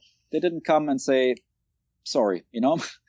Like, I mean, they are responsible for giving a go on the line, you know. So what we were doing when we were organizing competitions here, I was working at the last big competition here. I was working as a chief of safety, so I was responsible for the safety. What we were doing, we were working with protocols. We were saying when the lanyard is on, we were saying lanyard on, and one of the judges needs to say lanyard on. There are two people need to confirm that the lanyard is on, and two people need to confirm that the depth is on the right depth. Yeah. So there's a judge. He can see the mark. I can see the mark as a safety, and I check the marks again in depth. So I dive down. I take my computer, check it. I come up and say I'm okay. Say it's okay. You know. So you need to have like some kind of this protocols. You know. You need to have a system. Yeah. It should be obvious. Super obvious. Yeah. And I have absolutely no idea why for something like a World Championship, why there is not some.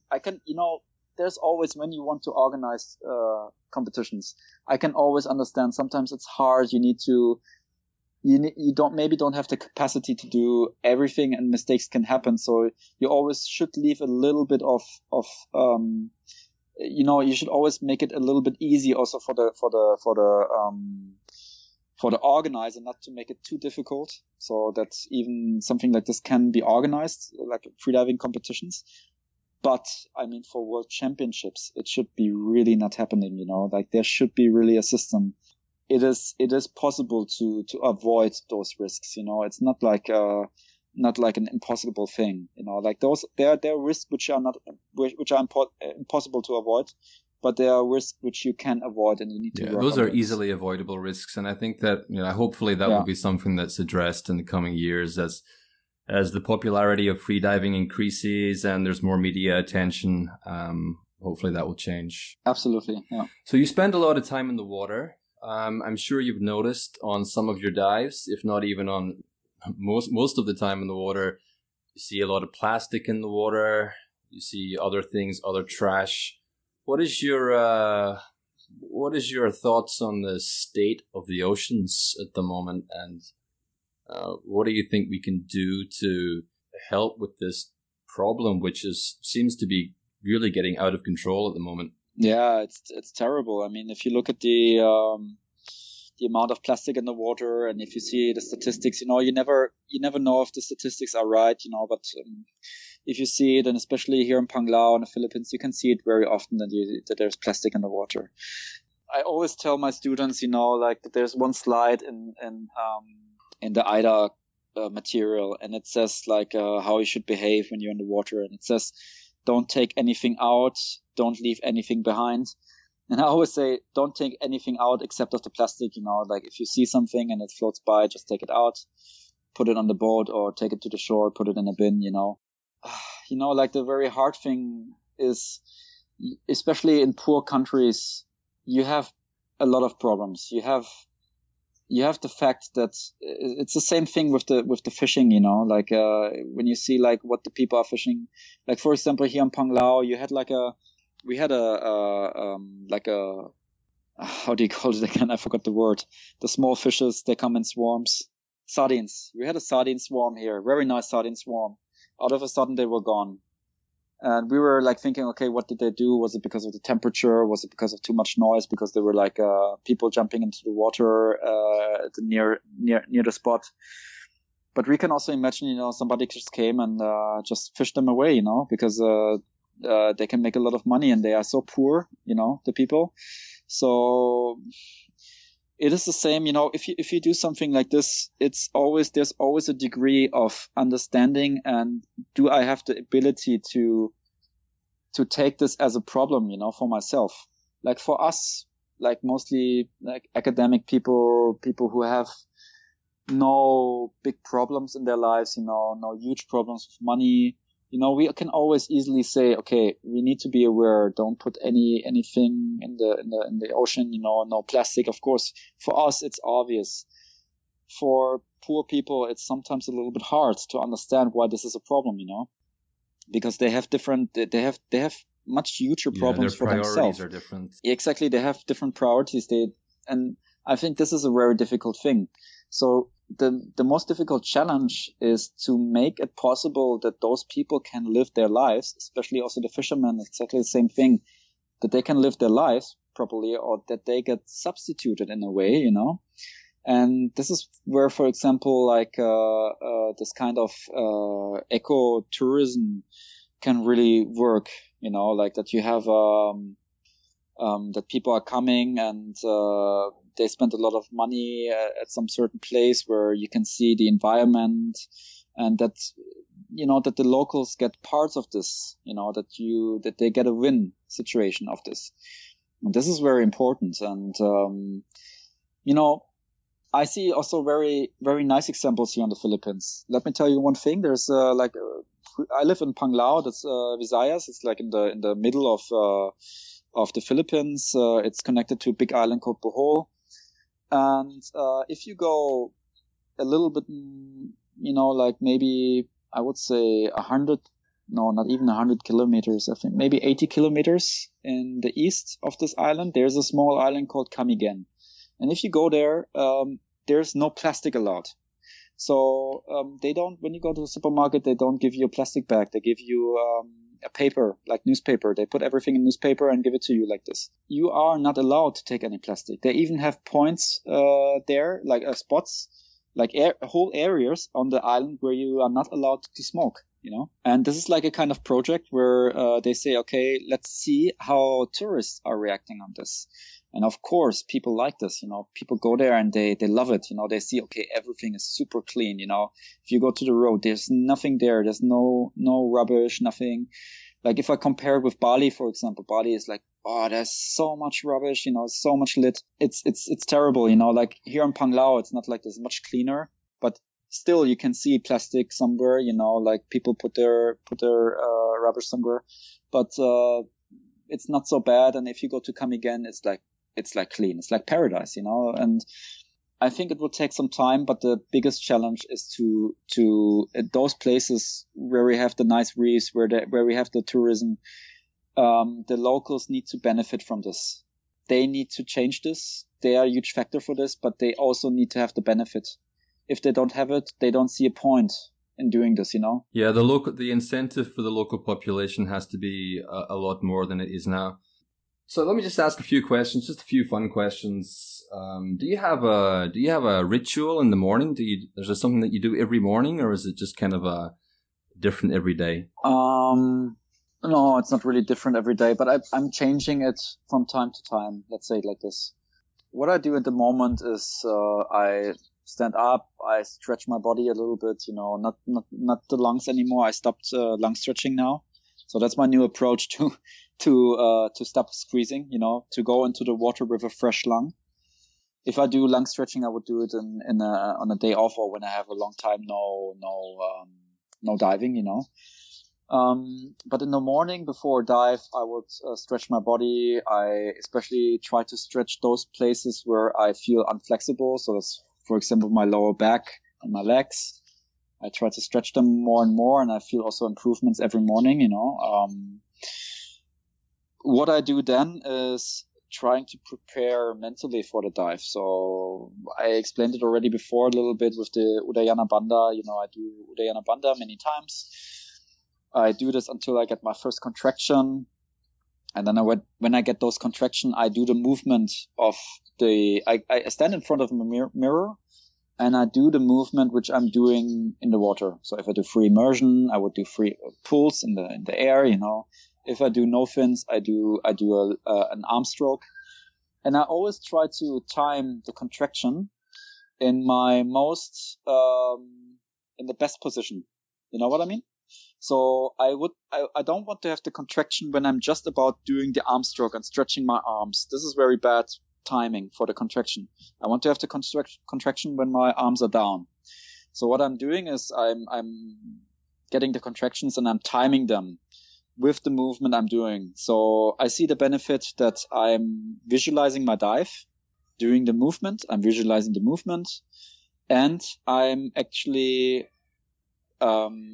getting mentally prepared for the urge to breathe. Because, I mean, you can test it. You can, I don't know if you ever did it, but do a full exhale suddenly. Do a full exhale and hold your breath. And it's a terrible feeling when the contraction come. I mean, it's not as easy as when you have a full breath. Yeah, so it's always my training, you know, I try to make it a little bit hard. And then usually the second or third time I do it, it's fine, you know. So I do it like 3 to 4 times. And then it's fine, you know. Then I'm kind of confident. I think that's a good thing for avoiding deep contractions or like bad contractions, you know. So that's something I'm working on right now. So this is basically my routine, and when I'm finished with this, I eat something. So as I said, I usually eat some watermelon or some bananas. And sometimes or mostly I also go into the shower and I take a shower before I dive because I just don't like the feeling to get into the suit like dirty, you know, and I try to how do you say? I just feel more fresh and I feel more awake. I think that also might have a little give you a psychological advantage as well. Exactly. And also, you know, like in warm places like on the Philippines, you know, you're sweating during the night much more. And yeah, also I try to keep hydrated as good as possible. So I drink a lot of water before I dive. Do you have a long-term plan? Do you have any aspirations or dreams for the future beyond freediving or involving freediving?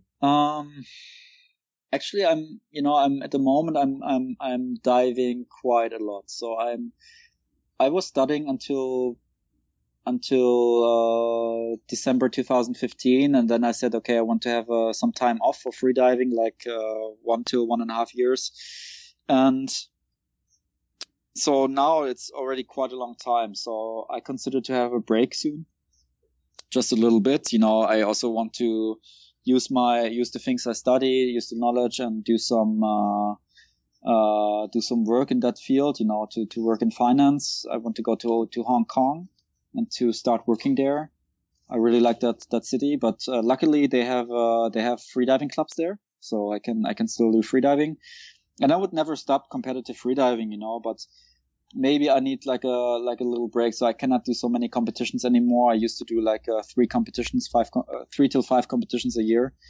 So maybe next year will be a little bit more calm. But then of course I would always like to grow in that sport, and I would always like to do improvements. So I'm definitely happy to join Vertigo Blue again, for example. So I consider maybe next year just do the Vertigo Blue, nothing else. But let's see. Yeah, I cannot say my main goal is not to break the world record. You know, it's so far away, and it's the national records were already very nice. You know, so. But of course you have also the number 100 meters. You have it in your mind a little bit, but I don't want to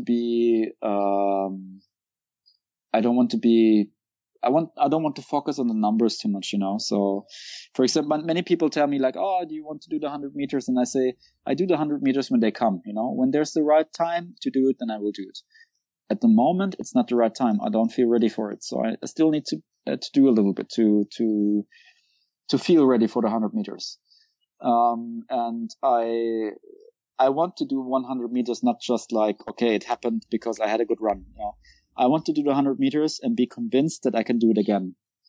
Yeah, you want to be able to reach 100 meters and then be able to own 100 meters and return there whenever you want. Yeah, exactly. So I want to do that dive again if I can. You know, so, and it's different, you know, some people they can, you know, I know one guy, he did 90 meters PB, 95 meters PB, 100 meters PB. This was his step in 2 weeks. So, for him, for sure, I know he cannot do 100 meters just like this the next time he's diving, because that was quite lucky, I would say, you know. So I don't want to do it this way, because especially also because of my lungs, you know, just do it properly. I would not like to do it and have a lung squeeze, you know. So I would like to do it and come out and feel fine, you know. That's why also at the Road to the Blue, when I came up after 93 meters, I knew exactly I squeezed, you know. I know it from the first breath I took. Everybody was cheering, you know, giving me the white card. And I really couldn't celebrate it so much, you know. I was just like, you know, shit, I squeezed, you know. I cannot continue diving here. So, and it's also not, it doesn't feel so nice, you know. So that's my first philosophy about freediving, about progress, you know, just make it in a healthy way, and it needs to feel good. And also what I learned from my buddy here, like Alenka Artnik, like the world record holder in bifins. I saw it so much on her, you know, she's always diving in her comfort zone. And that's why every dive from her looks so easy, you know, even if she's diving to 94 meters, it looks very easy for her because she enjoys the dive and she feels like this dive is still okay for her, you know. Of course, it's some work, but it's feeling nice, you know, it's not feeling too difficult. And I always want to keep this also for my diving. Yeah, I think that's incredibly important advice to give all freedivers, to make sure that diving is still a pleasurable experience and makes them happy and feels good every time they go in the water. Definitely, yeah. But sometimes, you know, in competitive freediving, you have some goals. You think you need to push yourself. Even if it's not dangerous, you know, it can start making your mind, you know, like that you get mind issues. Then you take it too serious and you go deeper and deeper and deeper every time. And in between, you know, you should take some easy you go dives. Down the rabbit hole a little bit at some point. Exactly. So what I'm doing, for example, now I'm doing free immersion. I'm focusing a little bit more on free immersion at the moment for the next 3 weeks. But I will do some no-fins dive in between just to have some shallower dives to keep up that level. And I will also do some dives with the monofin, but I will do them much shallower. I will not. When I do 85 free immersion, I will not do 85 constant weight in the same day at the next day. You know, I would go down and I will do something shallower that I have a fun dive, you know. So that I'm not going into the water and thinking like, okay, I need to do the same depth, but with the monofin. So let's see how it is. I don't know, you know, and then your mind starts making troubles, you know. So, it's always better to stay in the comfort zone for sure. And that's definitely what helps, you know. That helps with the equalization, that helps with your relaxation and the depth. So also for the barotrauma in the lungs, you know, it's always better to go like this.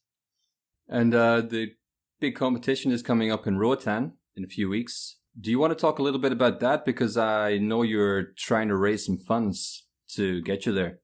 So if someone listens to the podcast and they want to help you out with that, how would they go about it?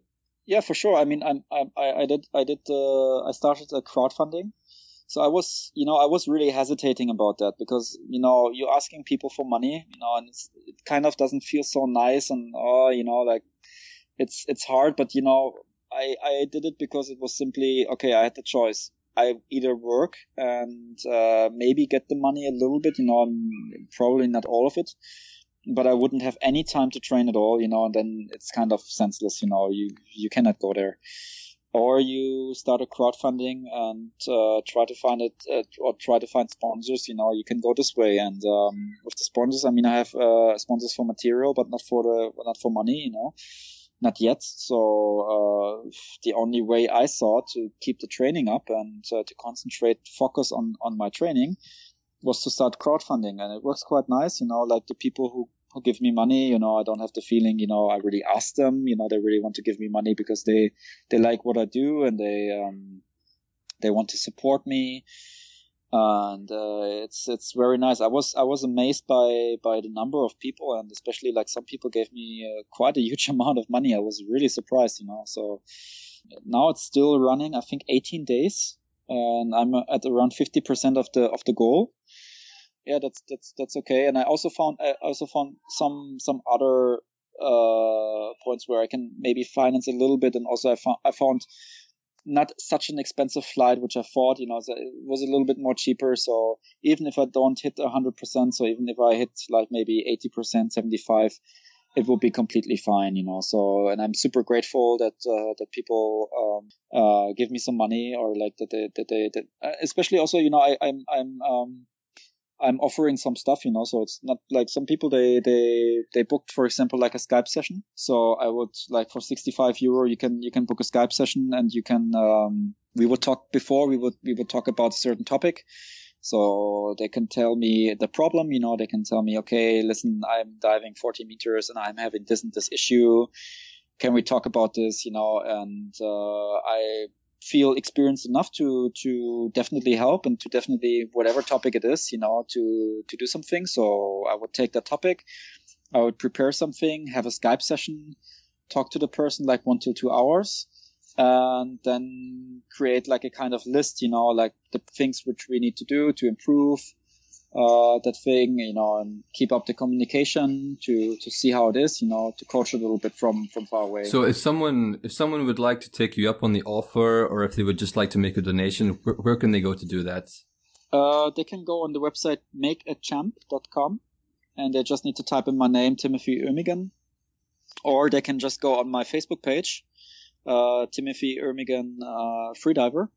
And there they see it like the first post I pinned it, like a link to this post, and they can just follow the link, give a donation if they like, or book like one of the things I offer. Like, for example, also the bestseller is the postcard. You know, I have very beautiful pictures from Dan Verhoeven from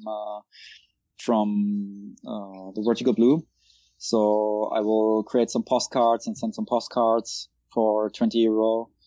I think that's quite nice. And yeah. So I'll, for those who are listening, I'll put all those links in the show notes for this episode, so you can get to them straight away.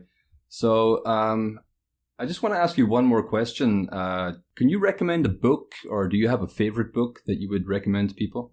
Oh yeah, definitely. I mean, at the moment, I'm reading, One Breath about Nick Mewolli's death. I started it yesterday. It's quite funny because they talk about a lot of people I know, so it's quite interesting. Like, if I imagine I don't know those people, like how he describes them is funny. But nevertheless, one book I really recommend, which is nice, is called The Swarm. It's a German book, but it's a bestseller. They translated in so many languages. And it's really interesting if you are interested in marine life, if you're interested in freediving, and if you have a fable for science fiction. If you like science fiction, it's nice because it's a little bit sci-fi. So it starts like a realistic life, you know, in 2015 or whatever. But there is something going wrong with the oceans, you know, like people disappear, boats disappear suddenly, like in the Bermuda Triangle, you know. And they talk about a lot of very interesting scientific facts, actually. So it's really nice. It's really well researched. The author did a very good job on the research. So it's actually a lot of things. Frank Schätzing is the author. And the Uma Thurman, like the actor who's very famous from Pulp Fiction, like she bought the film rights because they want to make a movie out of it. If it kind of combines science fiction with the ocean and a bit of freediving, then that's pretty much perfect for me. Yeah, it's a little bit like there's this one science fiction movie where they find some alien mothership in the depths. I forgot the name. Abyss. Exactly. The Abyss by James Cameron, exactly. right? It's a little bit like The Abyss. Perfect. Perfect. So everyone should go out and read it before Uma Thurman makes a movie about it. Exactly, yeah. Okay, Tim, it's been really fantastic. I learned so much from this interview, and thank you so much for coming on and being the first guest. It's just... Yeah, thank you very much for inviting me, and I'm really, really curious who will talk after me. I would definitely listen to it. They're very nice. There are people that can tell you so many stories, and it would be so extremely interesting to listen to it. Yeah, that's very nice. I mean, like, as you said, the format is really nice. So what I always have troubles with, like what I noticed in Germany when I had some TV appointments, they make it very, very short, and they need to put in this complex topic in like 2 minutes, you know?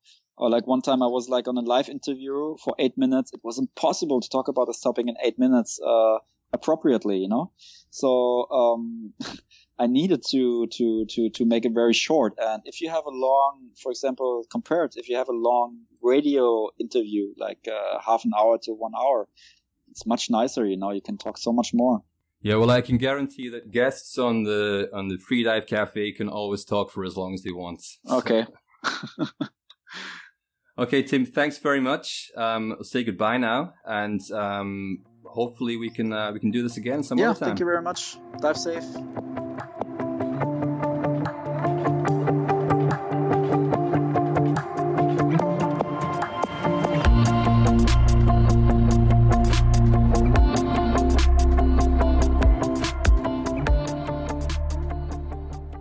So that was Tim Oehmigen.